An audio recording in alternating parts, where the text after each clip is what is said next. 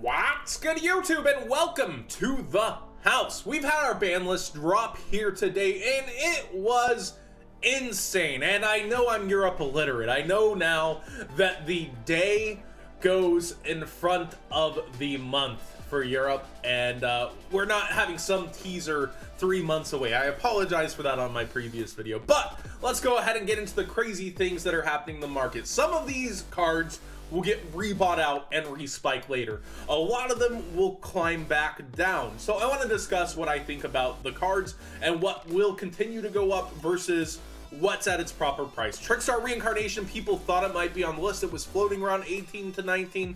We see it spike to $35 and $40 almost immediately. People will be trying to sell these all day. People will decide if they want to buy them or not at the list prices, and we'll kind of see a price settle over the next few days. But what should be going up in is stuff like Candina. We're seeing full sets sell very fast, and it's headed towards $6 here from its $4 price, and people will continue to pick these up all day as they decide, well, I'm going to YCS Atlanta and I want to be playing the deck that was taking the most of the top cut besides Spiral. This is what I'm moving now towards as a meta player. We have Trickstar Light Stage. It's going to continue to go up as well, probably.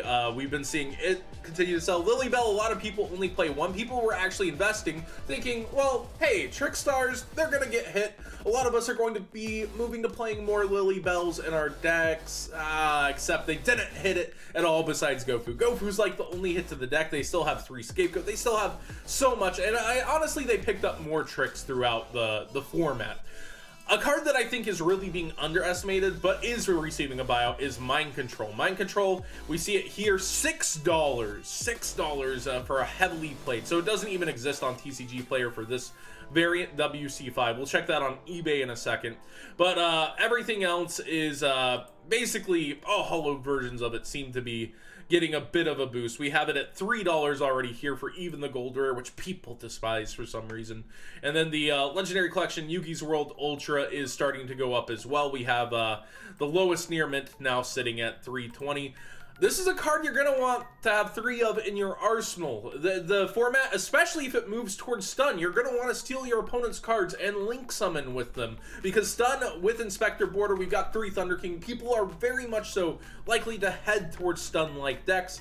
You're going to want to have these cards at least to side. And it was seeing play in the OCG. So we still see like 3 copies of the commons at $1 here on eBay, unless that's sold. Let's go ahead and refresh. Nope, that's still there. And then we see a lot of the commons starting to go up past $1, but those variants on TCG Player, if you can find the sellers, they're still going to be even cheaper holos like the premium gold, I believe, although all these are now heavily in light played. Let's see here. Lowest near mint is at $1 some odd, and you would have to find other cards from core TCG to buy, because $2 is the minimum. You definitely want 3 Mind Controls, in my opinion. This is one that's going to continue to creep up, and then I think we're going to see it played a lot at YCS Atlanta.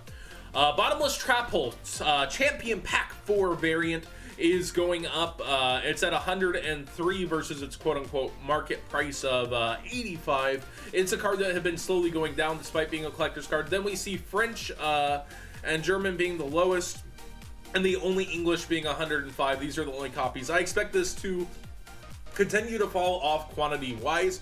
At 3, I expect Stun decks to be trying to incorporate this into their back row.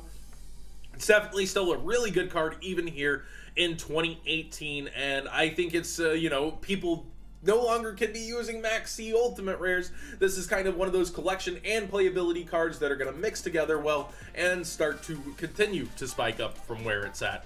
So these are kind of my initial thoughts from the ban list. Trickstars, ABCs, and Invoked are probably going to be the best decks. Right now, nobody's really looking at Invoked, but it took a strong first at a huge regional, and it was the deck piercing the top cut alongside Spirals and Trickstars when Spirals were at full power. So I think Invoked is being highly underestimated. Nobody's immediately going for it, and it's probably a deck or engine that you want to have access to. We've even seen Trickstar Invoked before do very well. It's like you have a secondary engine that can be working in your deck besides just the Trickstars that puts powerful monsters on board.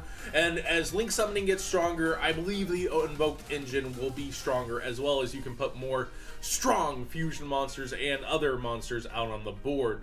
Infernoids were kind of in the back of my mind. Void Vanishment is over here sitting at, what, the $6 mark. It's pretty crazy, actually.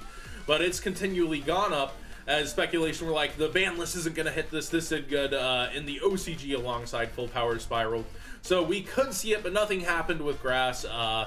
And we do have the counter, I guess, to Ash Blossom, although you have to banish your hand. So for the left arm offering, that doesn't really help against Ash there. So I have mixed feelings about Infernoids, but they are a very good deck nonetheless that can pierce the regional top cut at least. We'll see about YCS's. It's kind of a blown open meta, but let's face it, Trickstars, they're our new overlords for sure. I was looking at the rest of Infernoids. They've continuously gone kind of down or around their market price. And you can pick them up relatively cheap still, so it's something to consider. But these keep getting bought out, the ultimate rares. I've watched Infernoids continue to receive buyouts, so maybe people figure this is their time. We'll see its representation over at Atlanta. We see certain versions of them go up, we see others, they're going down. It's just a weird kind of speculation on specific cards of theirs.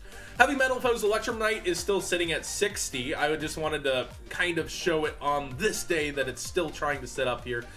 People quickly listing under that $70 mark where they weren't before, trying to get rid of them. As Pendulum Magicians are somewhat considered to be dead, I think they'll still see play, but they definitely lost a huge amount of consistency. Iris and Joker were two of their best cards. We'll see how the Pendulum decks actually play out. Maybe Metal Foes will be the actual way to go now, as we have lost Pendulum Magicians, or hybrids of that kind of deck to speak. But this card's definitely not as good as it once was, and now Extreme Forces is kind of looking like a bottom heavy set instead of top heavy. A lot of the good cards were released low rarity, so it's going to be very odd to see the market like balance. Like, will Isolde go up in price? I'm not relatively sure on that. Let's go ahead and look at the next card. Solemn Judgment, Retro Pack 1, completely bought out to the point where the lowest listings are $120. Guys, it's a one-of. We'll see these prices come back down a little bit. I realize Retro Pack is so hype and all that stuff, but we'll definitely see these prices slowly creep back down. Solemn Judgment Ghost Rare, apparently you had a market price of 18 and is still sitting below that with 6 listed. It looks like there are so many copies of this, people were kind of shy to buy it out. I feel like this wasn't the market price. Maybe it has some sales now.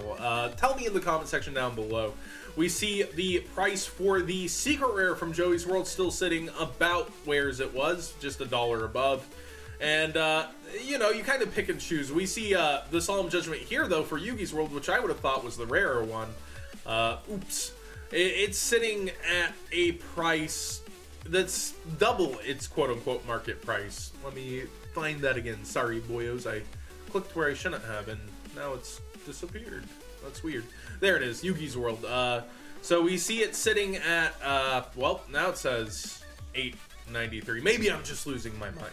But they're both, the Secret Rares are sitting at about $9, $10. It's pretty, you know, just up there that most Solemns that are harder to get seem to be doubling up. DB2 at $4, it's towards $6 for the heavy play, now 7. Oh, nope, near mint, it's at 18. Okay, so a lot of them are just going up. We'll see a lot of them settle back down as it's a one-of. You should have already had some sort of copy of Solemn Judgment, but I suppose a lot of the newer players don't. It's the card you'll want in your arsenal. It's a card not everyone is going to play, especially with Trickstars being potentially the best deck. Paying half your life points is no joke against that deck. But it's always nice to stop evenly matched, ain't it?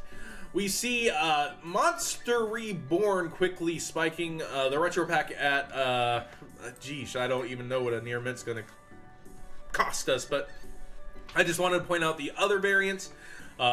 Starting to slowly go up is the Joey's World. The Hobby League over doubled. We see, oh man, the near mints are already gone for this too. I just refreshed all my tabs as I was like starting. This is crazy. It's completely out. Geesh, for near mint.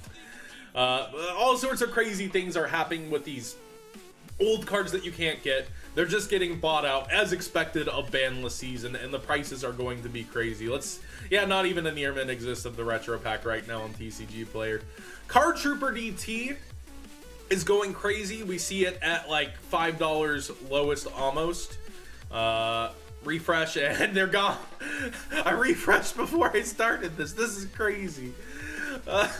What is happening near mint 15? It's just kind of that usual thing. People are even buying these at these higher prices. They're getting hyped for it, and they're just completely disappearing as I'm making this market watch. So even by the time I post this up 10 minutes later, if you're watching this hours later, prices might have changed completely. That's what happens on Banlist Day, and we'll be slowly reviewing them through the week, talking about maybe the decks that I missed and other things that I missed. Let me actually find that version of Mind Control I was going to take a look at. So let's see here. The Super, does it have a near mint left by the end of this market watch? New listing, $8. So there is a copy on market already again. You'll see a lot of listings go up during today. You'll see a lot of listings sell today. So if you've seen these cards, you like those prices, make yours the lowest, and it just might sell, even if it seems ridiculous to you. And it's really up to you on what you should or should not sell. You're obviously making profit if it's most of these cards today, and do consider the other decks, like the Invoked. Nobody's really looking at it, and I think it's a solid contender, even though I underestimated it under the last ban list.